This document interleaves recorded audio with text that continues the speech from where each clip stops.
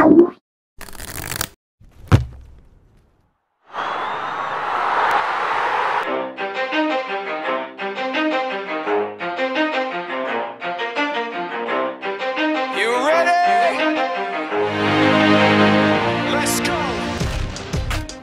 Fleur-de-Lis faithful, welcome to episode 8 of STL FC Insider. As always, a lot of action. Let's check out what we have in this week's episode. Coming up on this week's episode of STL FC Insider, we go behind the shield with St. Louis FC goalkeeper coach Brian Jones. Took a risk, decided to go to Belgium. Looked up a guy who was a hero of mine, goalkeeper. He just retired the year before. He was the best goalkeeper in the world at the time when he played. A guy named Jean-Marie Pfaff. Then we're checking in with the Community Outreach Upper 90 initiative. We'll also have another fan favorite, Dan's Dozen. And rounding out this week's episode, as always, your USL Goals of the Week. So far this season, we've given you a behind-the-scenes peek at some of our players, but now it's the coaching staff's turn. We sat down with goalkeeping coach Brian Jones. Let's go behind the shield. 20 seconds to go. I'll go right around the cone.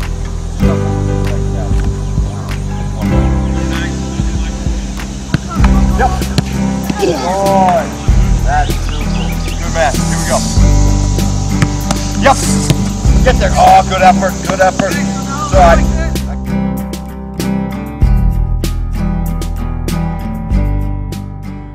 Grew up here in St. Louis. You know, I had made an interesting decision coming out of high school. I could have gone to college, played with, guys who went on to play for SLU, Indiana, guys who became All-Americans, guys who became, heroes in our country. Brian McBride's of the world, Mark Santel's, all these guys.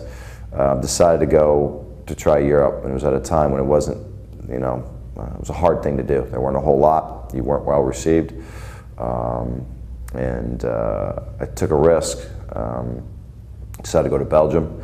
Looked up a guy who was a hero of mine, a goalkeeper. He just retired the year before. He was the best goalkeeper in the world at the time when he played. He was a guy named Jean-Marie Pfaff. And I flew in and put my stuff in a hotel room, like a cheap hotel. Got on the bus that was going to that part of town and asked the bus driver, hey, do you know what part of the area? Guys said, yeah, I know exactly what street he lives on. I'll tell you when to get off. And bus driver told me to get off at the street, walked down about a mile and a half. He had a big gate, big iron, 10-foot tall wrought iron fence around the property, and you ring the buzzer, and nobody really speaks English too much. His dad answered, who speaks no English, and passed it on to his wife, Carmen, and Carmen speaks a little, and I tried to explain to her as best I could. I need help. I'm an 18-year-old American. I'm good at what I do. I want to be here. I want to play. I want your husband to help me, basically. She came out, talked to me a little bit. He was sleeping, apparently. She went back in, woke him up. He came out the door, he's a little groggy. He's kind of staring down the driveway at me. Not necessarily a happy camper. He comes walking down with Carmen. She translates a little bit. And credit to him, he's a great human being. As good of a player as he was, he's a better human being. And he invited me in for breakfast. It was early in the morning, 8:30, 9. And he talked, and I had breakfast with him and his 3 daughters and his wife and his dad. And he said, okay. And then he brought me out to the field. And at the end of the day, you got to be able to put up or shut up. And I got it done and did well. And he was surprised. He's like, holy cow, there's an American doing this. Like at this level and this quality technically and stuff. And he said, yeah, I'll help you, no problem. So I stayed in his house. I lived in his house for a bunch of weeks, and he took me around, and it's kind of akin to being a basketball player and walking up to Michael Jordan's house and going, can you help me? And him taking you around everywhere he goes, and you're like, you're with the Michael Jordan of goalkeeping. And so that started. Played there for St. Nicholas for a while. They took me to a tournament, like a U19 tournament. 4 games, played well, did well for myself. People were a little surprised, hey, there's an American. And then a couple years later, looked at Portugal, decided to look into Portugal. A guy named Dan Gaspar, and he was the coach of Sporting Lisbon at the time, the goalkeeping coach. And he saw me and said, hey, maybe you should come to Portugal, and maybe you should look into this, and let me help you, try to line some things up. And then '96 came around, and MLS started, and came back to MLS in that first year. And everybody was kind of positioned based on like, you know, geography, where you grew up. So most of the St. Louis guys anyway, ended up in Kansas City. Me, Billy Baumhoff, Matty McEwen, Mike Sorber. So we all ended up in Kansas City. And it was interesting because all those guys were on my Gallagher team. We all played on the same Gallagher team. And now we're, you know, everybody's in MLS and stuff like that. Lasted a year. It wasn't a great experience, to be honest with you. It was a bad experience for me. So we tried in LA. This guy coached at the time, Lothar Osiander, who was the head coach, and he had Campos, and he liked me a lot. There was, you know, this idea that, hey, we got two of these kind of goalkeepers, one American, one Mexican, and they could both do things that are very similar. And so when Jorge was playing for the national team at the time, the thought was we can insert this guy and we're not going to lose anything. It's the same style, it's the same skill sets. And he ended up getting fired about 4 or 5 weeks later. And a guy named Octavio Zambrano came in and said no.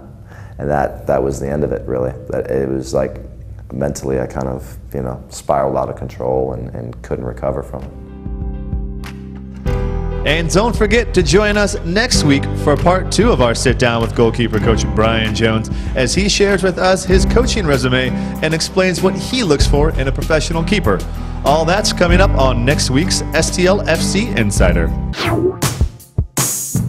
If you have a special night coming up, don't forget St. Louis FC has hosted various parties at our matches. Whether your party is a birthday, anniversary, bachelor, or bachelorette party, our team of ticket representatives can customize your night to maximize your experience. Visit stlouisfc.com for more details.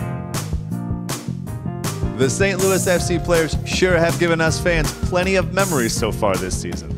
This week, though, we sat down with them to find out what their favorite soccer memories are. Let's check out this edition of Dan's Dozen. When I was about 16, we went and played for Newcastle. We went and played in a tournament in Spain, and we played Real Madrid's Youth Academy and Barcelona's Youth Academy, and that was a really good experience. So, probably making my debut for Swansea in the English Championship. That was the highlight of my career, I think. I went to Arsenal, so I got to meet Arsene Wenger. I was training with the youth system there, with the youth team, Jack Wilshere. I think Coquelin was training there too, so that was one of my favorite memories. When I debuted for the national team at home in Auckland, in front of my family, friends, it was a pretty big moment for me in my career. when I made my debut for the national team, it was against Argentina. You know, playing with all those big players. I was surprised. It was unbelievable. Probably scoring a goal against Orlando City in the USL at their place. Probably has to be winning the national championship at Indiana in 2004. That was a great experience for me. And also winning a championship in Tampa Bay also is up there. Winning the national championship with my under-17 Gallagher team, with all my buddies. Got to go with the national championship. I won 2012 with Indiana. Either my MLS debut or winning the national championship in college. Probably winning the Conference USA championship with the University of Tulsa. It was a long, hard-fought season, worked toward a common goal, and we achieved it. My freshman year of college, we made the conference final, and I scored the winning goal in like the 85th minute. Yeah, just took it from 18 to 18, hit it side net. It's probably finding out that I got a scholarship, an academic scholarship at pro soccer to come to the U.S. in 2008. Had a few good memories with Missouri State winning the conference 3 out of 4 years. I would say winning the state championship here in St. Louis for my high school, Chaminade. Stick around. We've got much more to come on STL FC Insider. Hey, Dad. Hey, sweetie. How was your first week? It's long. It'll get better. I'm at the Edward Jones office, like Sue suggested. Thanks for doing this, Dad. So I thought it might be time to talk about a financial strategy. You mean pay him back? Knowing your future is about more than just you. So let's start talking about your long-term goals. Multiplied by 13,000 financial advisors. It's a big deal, and it's how Edward Jones makes sense of investing.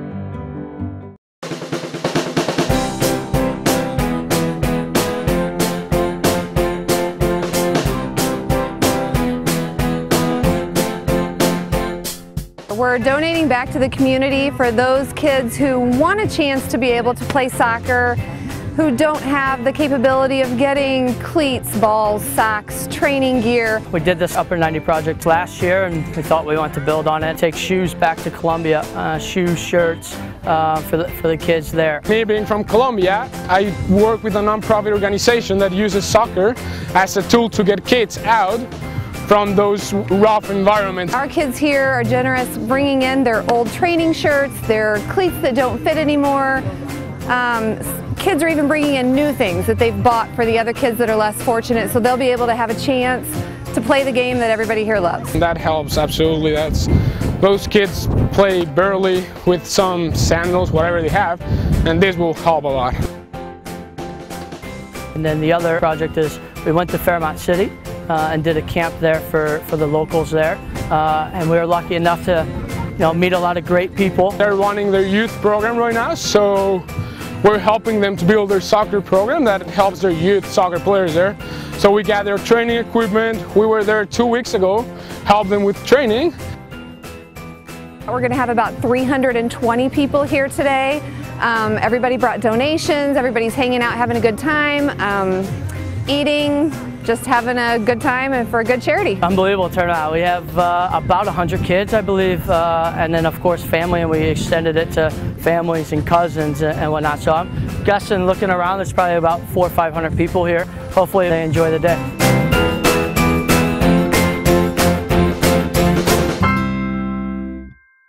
We'll be right back with more on STL FC Insider. James drove his RAV4 hybrid into no man's land and rescued a group of stranded enthusiasts. He was invited to join the crew, but left in search of potable water. How far will you take the RAV4 hybrid? Toyota, let's go places. And closing this week's show, let's check out the USL Goals of the Week. Around you, you get 4 goals in 250 minutes. Blackwood lays it off. Rooney fires! Oh, he scored! Oh, what a finish! And Luke Rooney pulls one back before halftime. An extremely tough place to play there at Switchback Stadium. Bird with the blast and the shot. It hits the back of the net. Oh, the one-timer. And the shot from Bird gives RGV FC the 4-goal lead here in the 82nd minute. Sent in by Charleston. Moose was able to clear for the moment. Shot on net and into the back of the net from distance. Number 7, Obi Woodbine. Unbelievable blast to end the first half. What an absolute cannon. Ross finds his man inside the box briefly. Here's a shot from the outside. And what a goal to open up for OKC. Is that Pitter that let that one go from the outside? I believe that it is. And Oklahoma City strikes here early. See if they can hold on that. Here's Tommy Thompson, good run, able to volley it in. Tommy Thompson, 1 touch, 2 touch, 3 touches in the net. Beautiful, Tommy Thompson. Are you kidding me? That's the 3rd goal. On behalf of all of us here at St. Louis FC TV and the rest of the Fleur-de-Lis faithful, thanks for watching.